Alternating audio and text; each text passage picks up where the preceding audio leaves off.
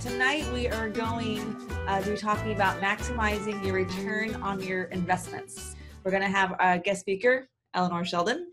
She's going to be talking about this very thing. She is our whiz or a whiz at this, and she's also a whiz at statistics. So she's going to share some of that with you tonight. Before we begin, I just want to let you know that we are going to be, Dr. Sheldon and I are going to be in Salt Lake City next Friday, the 27th.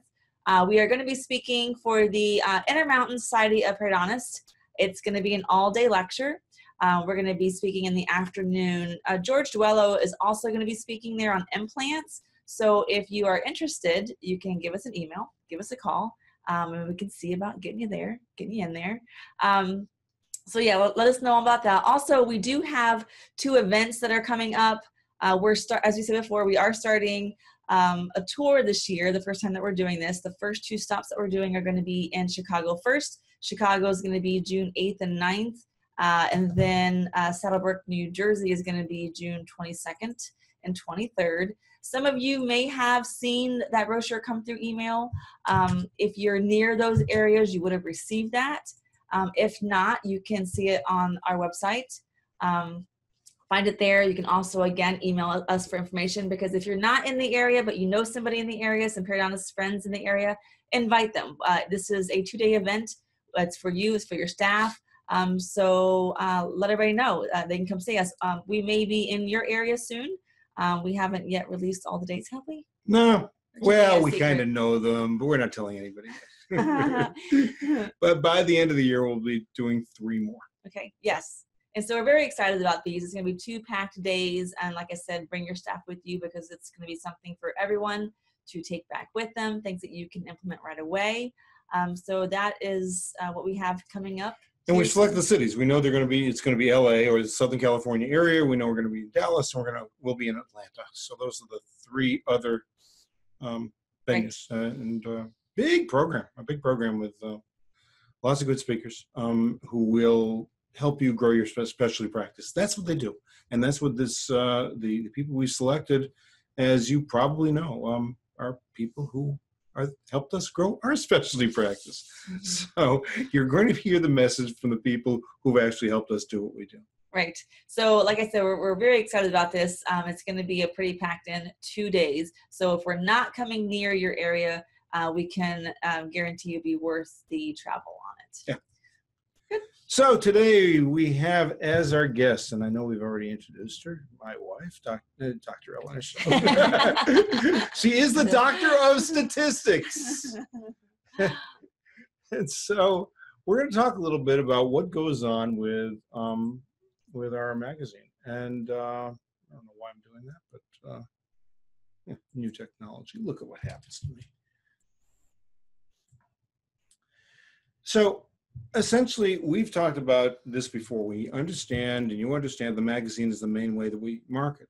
You may not market with the magazine, but you may have other ways of marketing or things that you're presuming. And while Danielle and I have talked about marketing and how important marketing is and how effective it is and how it brings in patients that would ordinarily not see you, we also have to make sure that we're marketing to the right place and we're getting the correct return on investment.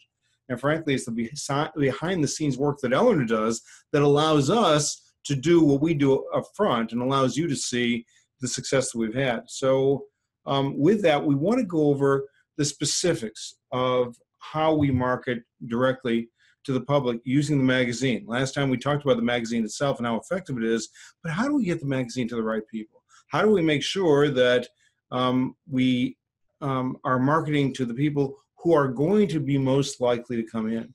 And so we're going to talk about that process today and try to make it, well, not try to make it, we will make it as clear to you as possible.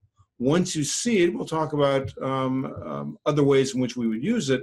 But let's start first by how we get a patient into the office. So all of you have referral practices, or nearly every one of you here has referral practices, and so did we. And you're going to continue to have referral practices for the near foreseeable future. The information you're getting from those patients can be valuable for you to determine how you're then going to market. And one of the things we need to do is to look at marketing by zip code, and how do we know which zip codes are producing and which ones aren't. And that's where statistics and compiling statistics and tracking statistics is really, really important. So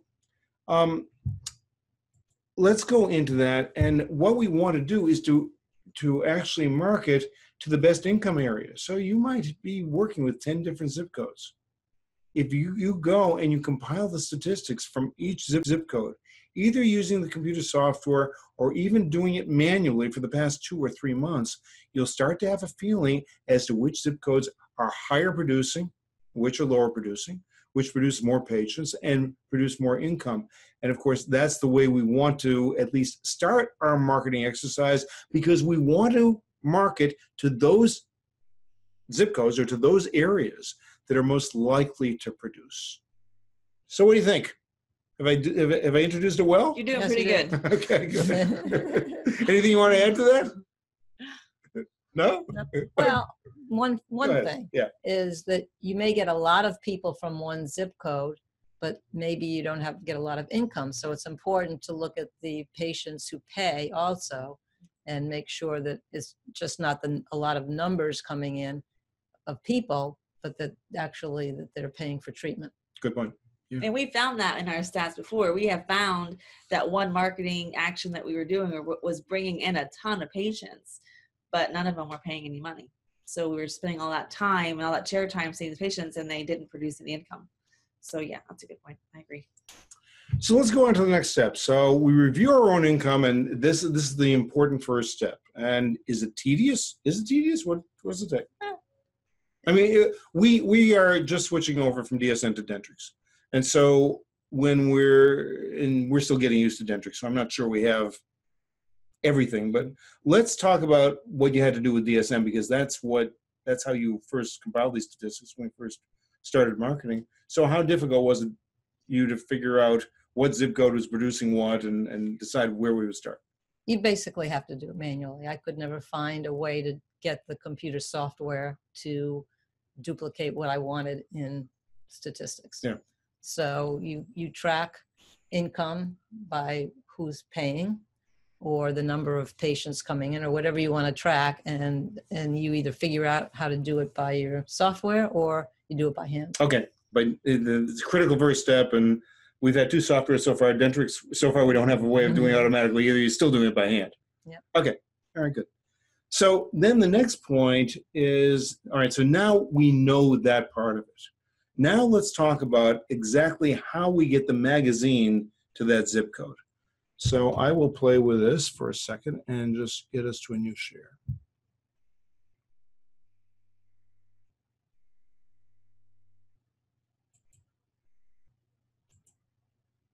Okay, so here we are at the United States Post Office, USPS.com site. So go ahead, Eleanor, tell us what we do. So you sign up with them and you get an account. Oh, well, let's start from scratch here. So we'll go, yeah, we'll do it again. So essentially, we're using the United States Post Office site because the USPS site has some good basic demographic information. Yeah, the post office has some decent demographic information. I know you can't believe it, but it is, and that's what we're using. Using the service called Every Door Direct Mail that allows us to see mail routes by zip code. So we're there, right? Okay, right. So here we are on the main page. So we just put in whatever zip code we're looking for, and I'm going to use Merritt Island, which is a good producing zip code for us. Don't give away our secrets. It's not too close to us. Yeah, remember we talked about a couple of weeks ago, we talked about we're marketing to an area that's 15 miles away. That's Merritt Island. Yeah, we're down. It's far away here. Can they see this? Yeah, they can see that. Okay, so we're down here. Yeah. And this is, the gray area is Merritt Island. So they've got to go over a bridge. They've got to go up that narrow piece of land in order to get to us. And they're getting to us. And they've been doing this for what? 2, 3 years, 4 years, something like that. Yeah. They, by the way, didn't come to us before, Yeah. but they have since we started marketing them. So this gray area is all the 32952. So now we have to decide where we're going to deliver our magazines next week. So we go to the table. This is the name of the route here, the first column. The second column is the number of houses or businesses on that route. And then the other column I pay attention to is the income level of the household here. Wow. So this goes from 30 some odd thousand income all the way up to 120,000. I think that's the highest one. So now the question is, which ones are we going to pick?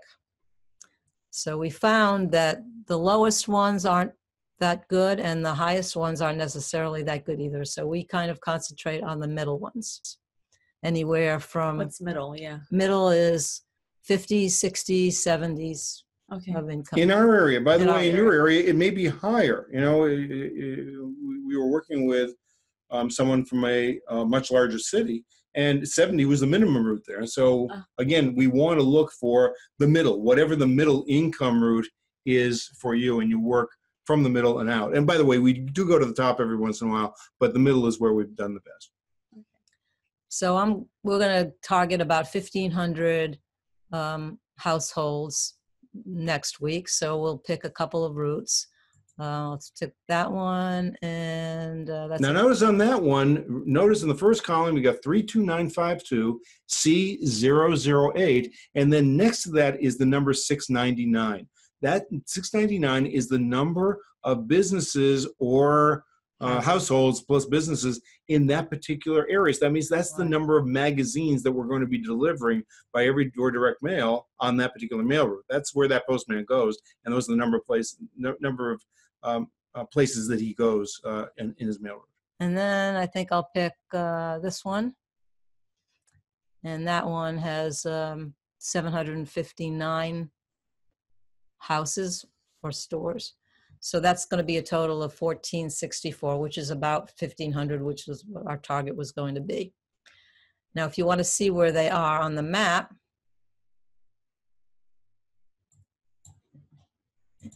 the two ones that we picked are blue here. Oh. And the one that I picked, the first one, C008, is this one. And then C029 is this one. So these are the two routes that are going to be delivered to. And you can enlarge those to see the neighborhood. I mean, if you want to see the streets, just scroll in, and you can see the exact streets you're in. Particularly, wow. If you know the neighborhood, you want to know a little bit more, scroll in until you see the name of the streets, and you can. And so you'll get a better idea as to where you're going, because some of you know that certain neighborhoods produce better. Well, you may want to just choose the neighborhood because you know it produces, rather than go through these steps. Okay. And then we can continue. We can pick a date that we want to deliver to. Let's say I want to do it next Thursday, the 26th. And then it's just a matter of clicking through. And I always pay online. Or if I don't feel like doing it right now, I can save it and come back later and then continue. What do you do after that? Do you deliver the magazines? What this does is it brings me to a page where you print out one sheet for every 100 magazines. And then you bundle them up in groups of 100, putting one sheet on top of each bundle. Okay. And then you just box them up and bring them to the post office on the 26th. All right, so wait a minute, but that's an even number. So let's assume it's 749 or something like that. Then you bundle the last 149. Right. Okay. Or if it's less than 50, you go 149. If it's 75, you just do the 75 by themselves. Okay. So the closest to 50. Okay. Now, for those of you who are working with a magazine and you're working with Gilliard already, Gilliard is doing this for you. Gilliard is selecting the mail routes for you, is bundling them the same way that we do because we do it ourselves. We do the distribution ourselves. But for the vast majority, Gilliard is doing that for you. The important part of that is this. You know your neighborhoods better than the Gilead people do. They're in Irvine, California. You're someplace else. And therefore, you may be able to assist them by picking routes that would produce better. And so you can go to the USPS site and you can talk with Robin and say, Robin, based on what Eleanor talks about, I think I want to go to the middle. And here are the neighborhoods that I'd like to target. And then Robin will do the rest of the work for you. If you're working with some other direct mail house, it's the same thing. If you're going to use this particular category called every door direct mail, which means that every household and every business, or by the way, you can choose not to market the business as well, but every household on that route is going to receive that. That means you're going to, that mailman, or that postman will go and deliver it to every single house on the route. You don't have to address it. You don't have to buy mailing lists. You don't have to do any of that. It's going to go to every house on the route. So we use Gilead. Yeah. But Eleanor still does this. So you said Gilead does it for you, but we're still choosing to do this. Is it because Eleanor is looking at it more with a bigger magnifying glass to stat out where they have gone, what they bring in, and then we choose to keep hitting those areas that are better? I think so. I mean,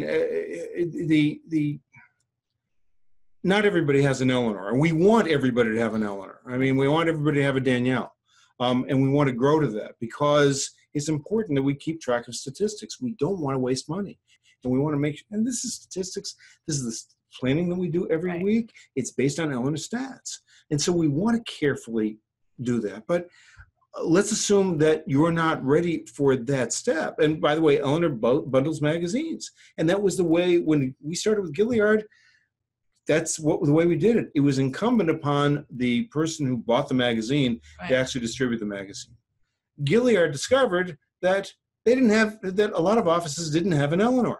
Okay. And so therefore they said, we'll find our own way of distributing it, because a lot of people were buying the magazines and then keeping the magazines because it was too much of a pain in the neck or too much of a routine, whatever you want to call it, to deliver the magazines the way we do. And so there are distribution agencies that do it for you. And so Gilead contracts with the distribution agency in your local neighborhood or your local, your town, city, county, wherever it is, in order to make sure that distribution is done for you. Okay. Still, you can assist in the distribution by saying, hey, I want to stop with these high income routes. And we were working with somebody, with one of our members who was marketing to high income routes, and he wasn't producing anything. And so then we talked to him, and we went over every door direct mail for his particular city. It was a large city. And we said, no, you're going here, go to the middle. And he went to the middle, and so tweaked it, worked with Robin at Gilead, and now the magazine is produced. We just got an email from him today.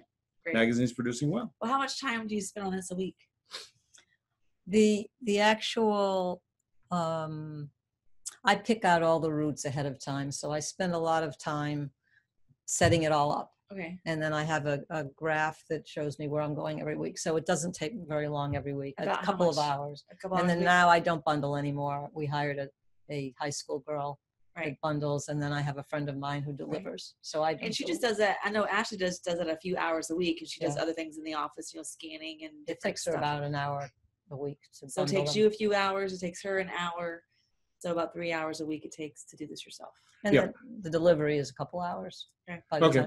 So essentially, looking at the statistics and determining mail routes, you can do that. We just did it for you. We just did it for ourselves. That you can do in 5 or 10 minutes. And if you don't want to do the 5 hours of all of the delivery, that's what Gilead will do for you. And they charge for it, of course, but they charge a reasonable rate in order to be able to, make sure that the magazine is distributed. We want to make sure it's distributed. And of course, we distribute, how many magazines we distribute now per week? About 4,600 a week. Okay. Yeah, that's how effective it was for us. Well, we started around 1,500. Okay, let's go back to the PowerPoint, and let's look at that for a moment.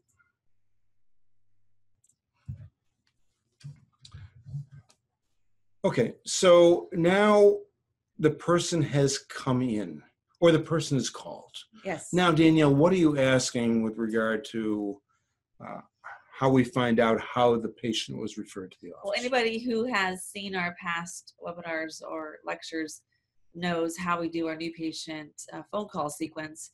And the one thing that we're big on is no airtime, use transitions in order to get the patient to schedule. So one of our first, I would say one of our first 3 transitions would be, so how did you hear about our office? As we're looking for the appointment time and putting the information in. And that's where they share with us how they've heard. And most of it is, I received this magazine in the mail. Yep. So with our referred by section that you see on the screen, Eleanor has created many drop downs. So we can, it's either website, internet, Google, it's, they saw our sign, whatever it is, because when she does her statistics, it's not just on magazines, it's all of our referred sources, so we know where to invest our money into. Good. So now front desk has written that down. Okay. Correct. And now the patient has come in for treatment. Right. Now, patient has come in for treatment. There's something called the day sheet. The reason it's called the day sheet is because it tells you, I know, I'm not being demeaning. I'm really not. But we know that a day sheet needs to be reviewed daily. Okay, that is a fundamental. It's reviewed every day. Why? Because we can glean information every single day and we can stay current with our statistics, and therefore we can make some decisions based on what we're seeing today, tomorrow, yesterday. And we can make some decisions, compile that data in order to be able to make decisions correctly. So let's talk about reviewing the day sheet daily. Okay.